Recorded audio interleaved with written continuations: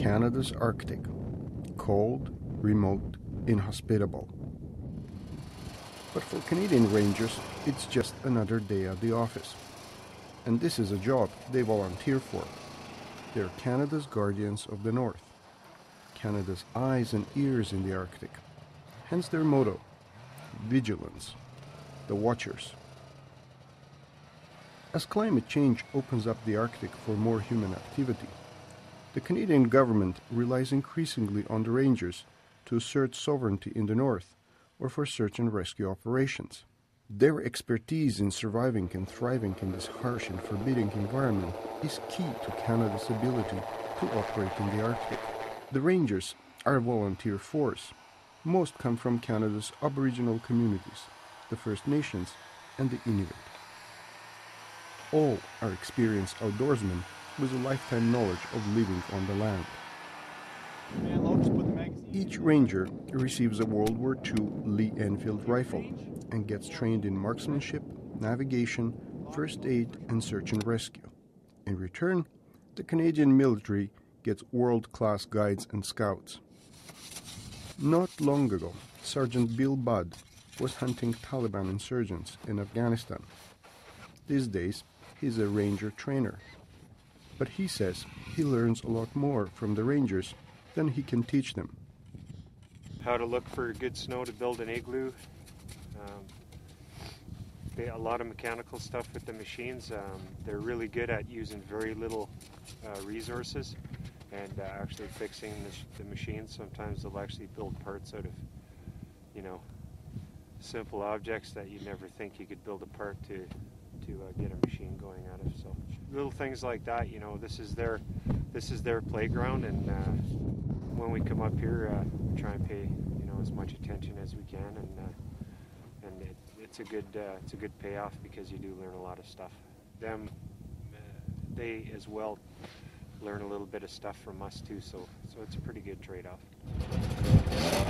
But being a ranger is not just for men. Pretty much all the patrols have women in them, and their skill sets are excellent too. They're a real asset to the patrols, and there's lots of things that they're just as capable of doing. It's pretty tough living, especially in Nunavut, up in the north here, and the women are just as proficient with a lot of things as the men. But as well, culturally, they have certain things that they will do when a camp is set up, and then the men have other things that they will do as well. So they both have that trade-off, and that's what gets the job done up here. Sergeant Budd says the Canadian military would be hard-pressed to operate in the Arctic without the Rangers. I think we can operate in terrain like this, but I don't think it's a wise thing, because this is, like I said, this is their playground, and why would you not use somebody that is familiar with this type of terrain as guides, as scouts? I think it would be foolish, and I think this soldier that would have to come up here and do that would have to be of a high skill set. He would have to be trained by the Rangers, and then he may be able to do it. But things such as the ice out here, definitely, these are the guys that are going to get you through, and they're going to get you through safe. Whether building an igloo or reading land and ice, Rangers pass on survival techniques that the Inuit hunters have perfected over millennia. For the Inuit, the Rangers provide a valuable employment opportunity in a region where jobs are scarce. And the skills they learn save lives in their own communities, says Ranger Adam Funoktonak, who in his civilian life works in the hamlet office of his native Joe Haven. Guys usually go out on the land, and the family members call the search and rescue, and we get to go look towards where they were.